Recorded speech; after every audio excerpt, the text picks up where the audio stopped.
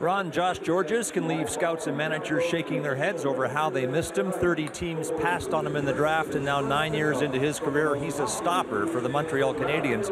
Much of his focus tonight will be on trying to make the life of Dustin Tokarski easier.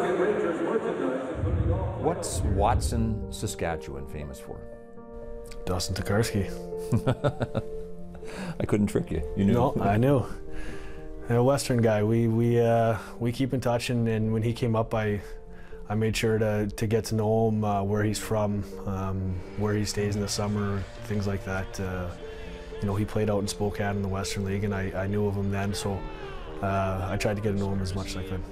So the Canadiens have life in this series, largely because of the performance of a 24-year-old goaltender who, before he got the call for Game 2, had played a total of 10 NHL games. What do you think of Dustin Tokarski's story? He's been outstanding for us. I mean, that's a tough situation for anybody to come into and play. But for a guy with not a lot of experience, a young player, to handle himself the way he's handled himself, to deal with the pressures of playing in one Montreal, two New York, dealing with media, he's handled himself like a true pro.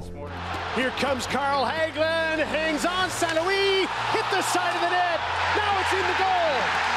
I should have stayed right out of his way. He probably would have made the save, and that would have been done with it. You know, if I didn't crash into him, you know, maybe that goal doesn't go in. You have become one of the best shot blockers in the league, and that very nearly cost you dearly in February 2010 when you took a slap shot from Mike Green of Washington right to the head and knocked you out. What do you recall about that incident? You know what, I remember everything about it. And it always kind of gives me chills when I think about it, because it scared me at the time. Rolling puck, plays it across, Green hammers it. No, hurry up, get the trainer on the ice. Oh my goodness. It's one of those things where you just react. And I think it went off the toe of his blade and kind of shot the other way. Hit me in the back of the head.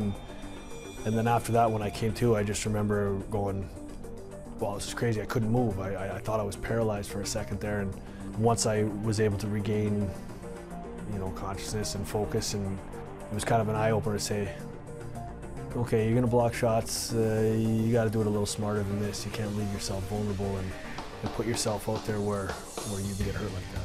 So how did that shot to the head change your approach to getting in the way of shots? Yeah, I think for a couple reasons. One, when you lay out flat like that, you're vulnerable to get hit anywhere. Sometimes you don't have a choice, you have to do it. It's a desperation move.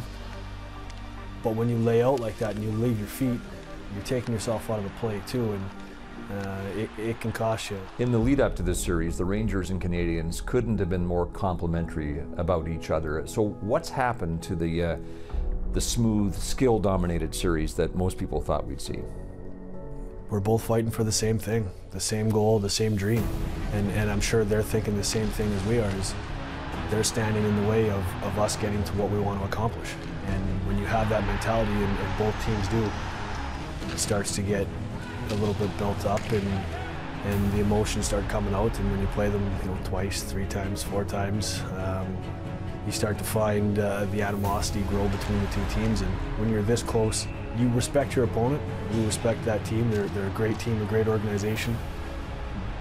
But there's always going to be hate out there. They're standing in the way of what we want to accomplish. We see it as, this is our group. We have to do what we have to do to survive and to play and to win. People can have their judgments on us. They can say who they think's going to win and the odds and everything else, but we don't pay attention to that. Our focus has always been one day at a time. What does this group have to do to be successful tonight?